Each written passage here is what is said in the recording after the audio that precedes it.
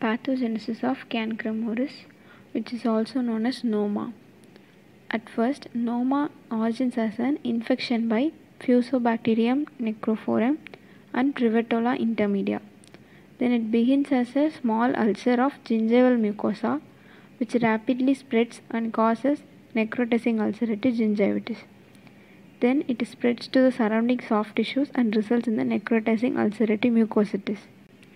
There is also swelling and edema, and blackening of skin denotes the gangrenous necrosis.